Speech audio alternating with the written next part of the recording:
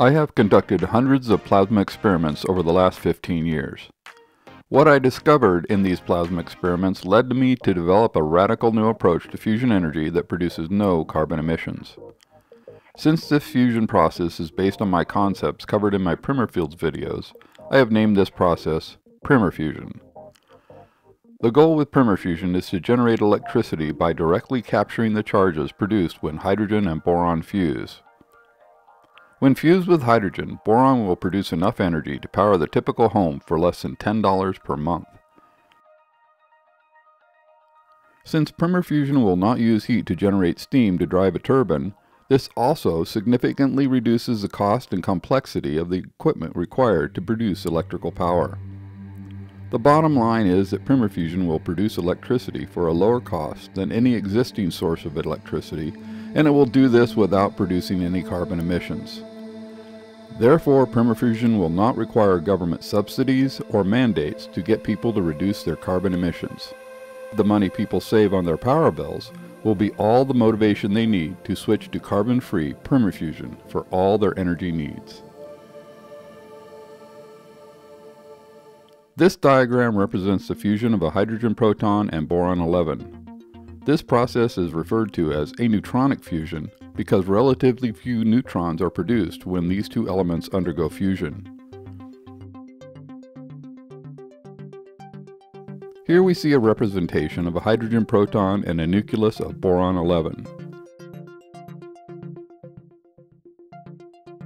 When the hydrogen proton and the boron-11 nucleus fuse, they form a highly excited and very unstable nucleus of carbon-12 that almost instantaneously splits into 3 highly charged helium-4 alpha particles that fly off at high velocities. These highly charged helium-4 alpha particles then collide with the collector to extract the charges, which are then run through a transformer to directly convert them to usable electricity without going through a heat conversion process, such as those used in the typical steam-based power plant.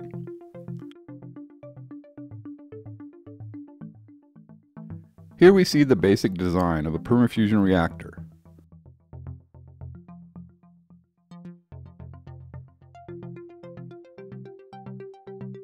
The bottom half of the reactor contains a bowl-shaped magnetic array.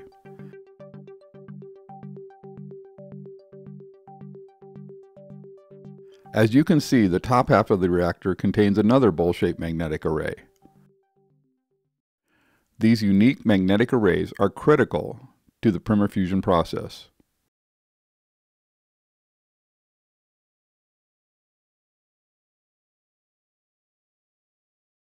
In 2014, the United States Patent and Trademark Office granted a patent covering these magnetic arrays.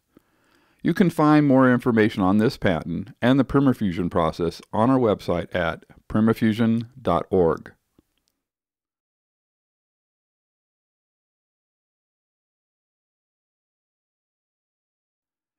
Notice that the axis of each magnet aligns with a common magnetic focal point. All the magnets in these bowl-shaped arrays have the same magnetic pole facing inwards.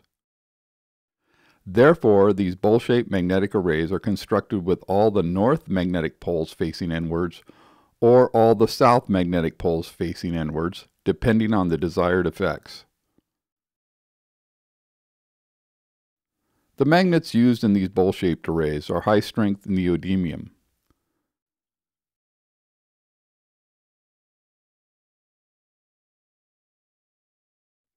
The material used for the bowl that holds the magnets should be a non-magnetic material such as plastic or ceramic.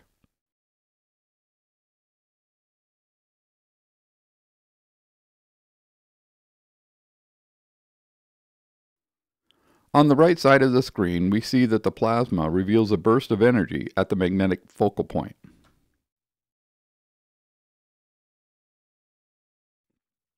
The bowl-shaped array's magnetic field confines the plasma in an area with a venturi-like shape and accelerates the plasma up through the magnetic focal point.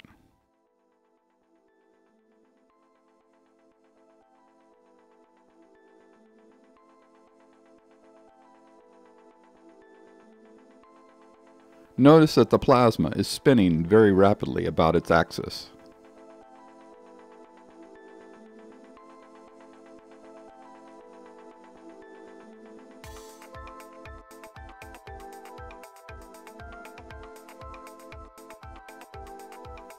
This image shows the experimental PrimerFusion reactor and the high voltage power supply for the top magnetic bowl. The bottom bowl's power supply is identical to the top bowl power supply, but the bottom power supply is underneath the reactor in this image and hidden from view.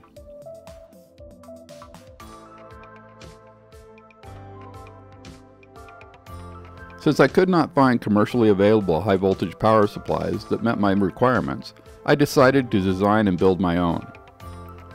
Here we see the high voltage power supply and the measurement module. The measurement module is a 1000-to-1 voltage divider. By connecting the measurement module to an oscilloscope, you can measure the voltage level, frequency, and waveform of the electricity passing through the plasma. The high voltage power supply and the measurement module are filled with mineral oil to cool the components and provide high voltage insulation. I designed these high voltage power supplies to meet the following specifications.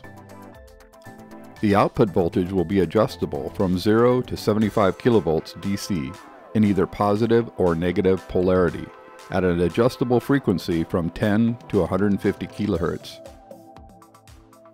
The output rating is 100 watts in pulse mode or 30 watts continuous. The output frequencies of the two power supplies can be phase synchronized. Here is what I mean by phase synchronized. Regardless of the output frequencies, the phase relationship between the top bowl and the bottom bowl can be adjusted as shown here. I believe that this will be important to optimize the fusion reaction.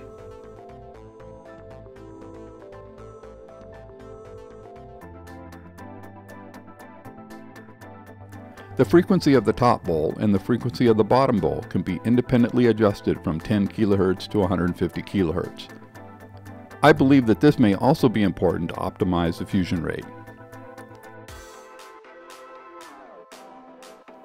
So far it appears that the reaction is most effective below 100 kHz, but this needs to be confirmed with further testing.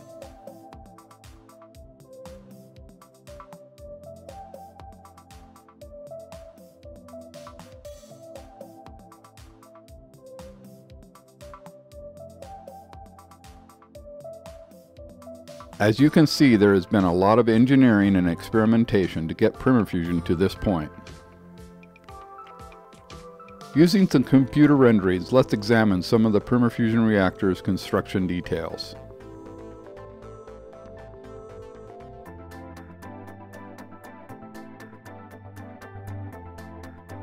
The lower half of the PrimerFusion reactor contains a bowl-shaped magnetic array that we covered in detail earlier in this video.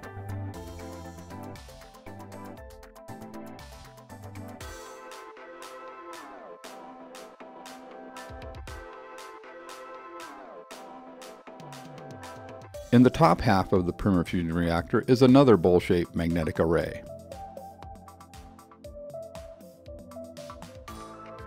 Since the shape of the plasma formation in the PrimerFusion reactor is not apparent to everyone who views these videos, I have provided this computer animation.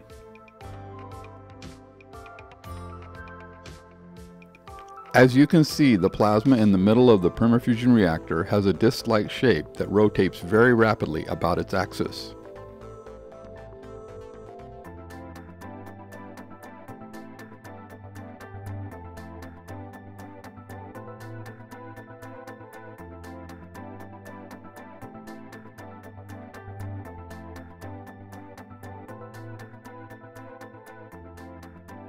In this cutaway view of the PrimerFusion reactor, the magnetic field vectors are shown using red arrows to indicate a north magnetic orientation and particle flow, and blue arrows to indicate a south magnetic orientation and particle flow.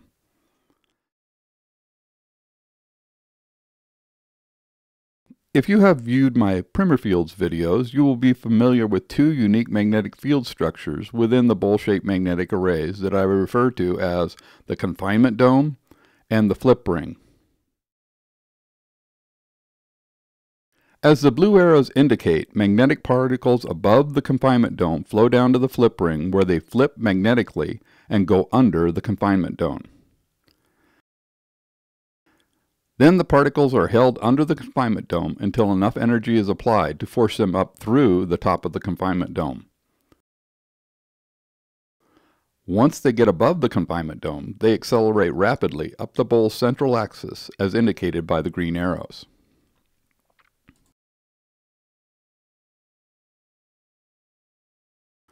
In the top view of the bowl, the confinement dome is shown in magenta and the flip ring is shown in yellow.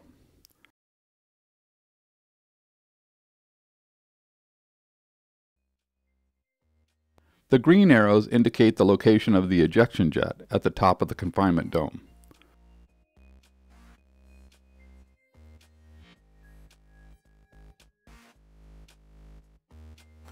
Of course, in reality, the confinement dome and flip ring cannot be seen as they are invisible magnetic field structures, but their effects on plasma are very apparent. In this lab video, you can see the obvious glow that occurs right at the flip ring. Once again, notice the location of the ejection jet as indicated by the green arrows.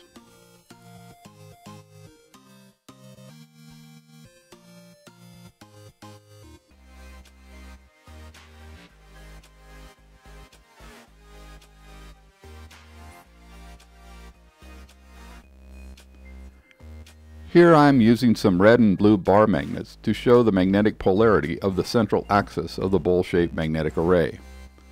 Notice that the magnetic polarity suddenly flips at the top of the confinement dome.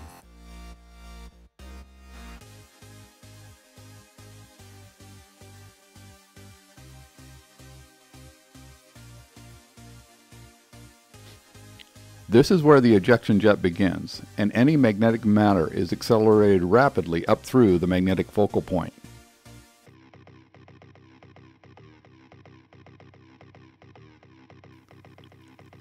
Once again, notice the magnetic polarity flip right at the top of the confinement dome.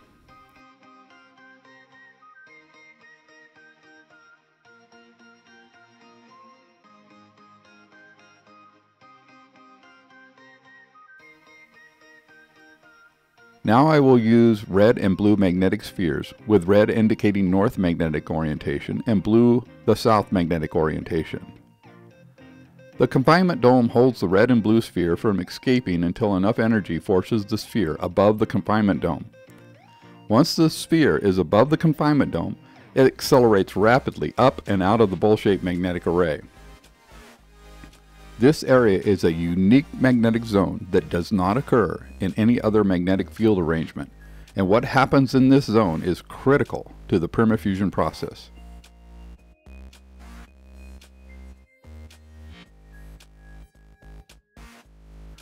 At the bottom of the bowl-shaped magnetic array, we have the tungsten electrode inside an alumina ceramic tube.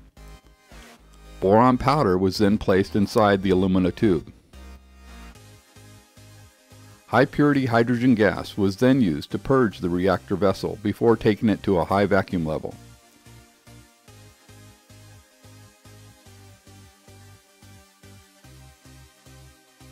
The height of the tungsten electrode and the alumina tube can be independently adjusted. I conducted a large number of experiments to try and determine the optimal location of the tungsten electrode and the alumina tube. When the tungsten electrode was adjusted above the alumina tube as shown here, particles with high velocity were observed.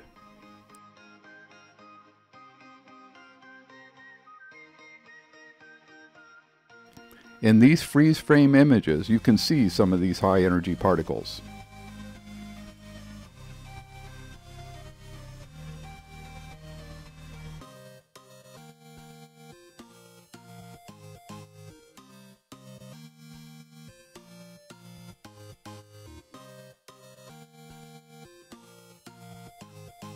When the tungsten electrode was adjusted even with the top of the alumina tube, the plasma appearance was quite different. The high energy particles were still being generated, but they were mainly trapped inside the alumina tube.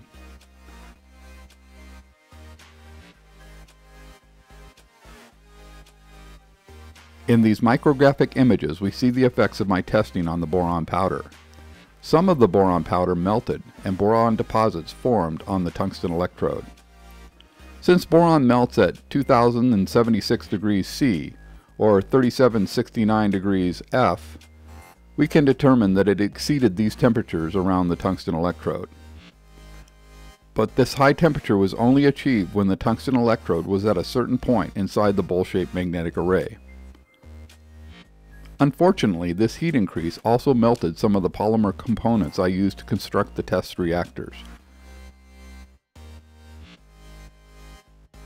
This is why in some of the reactor images you see that the bowls are at an angle to each other. Even though I used high temperature polymers that could withstand 200 degrees C to produce the parts I used in the reactor experiments, I knew that melting was a definite possibility.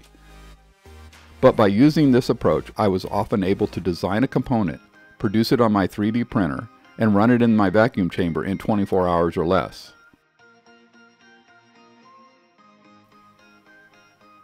This method enabled me to improve the PrimerFusion reactor's design much more rapidly than I could have otherwise, even though I knew it meant that parts would melt after a short period of testing. Although the reactor design shown here allowed me to gather a lot of critical information, it is now time to move on to the next phase in the PrimerFusion project. Based on what I have learned from my fusion experiments, I am now building an entirely new reactor that I will show in further detail in my next video, PrimerFusion 3. This new reactor design will use ceramic components that will allow me to run the PrimerFusion reactor at much higher temperatures.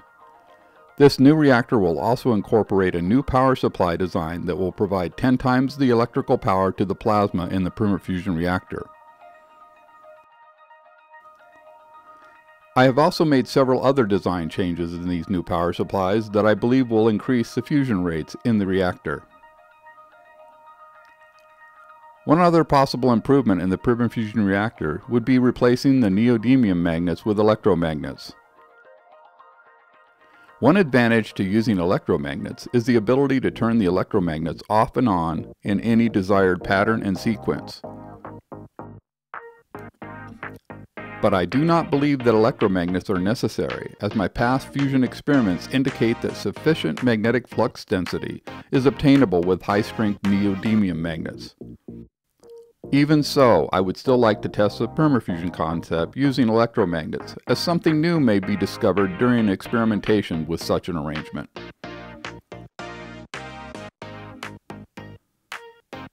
There is still a lot of research, design, construction, and testing to go.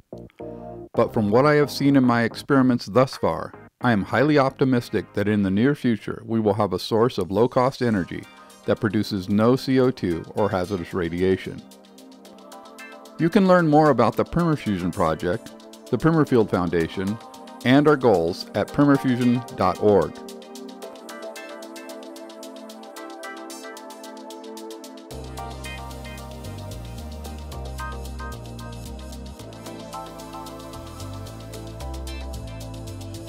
In the Technology Transfer area of our website, you will find over 200 megabytes of files available for download free of charge. These files provide all the information needed to produce our patented magnetic arrays and other devices I have designed that emit structured magnetic fields. The PrimerField Foundation has provided the rights to produce these magnetic arrays and some of our other technologies on an open source basis for specific applications. When you visit our website, please donate to the PrimerField Foundation if you are able. Your donations will help further our fusion research, which could truly combat climate change and dramatically reduce energy costs at the same time.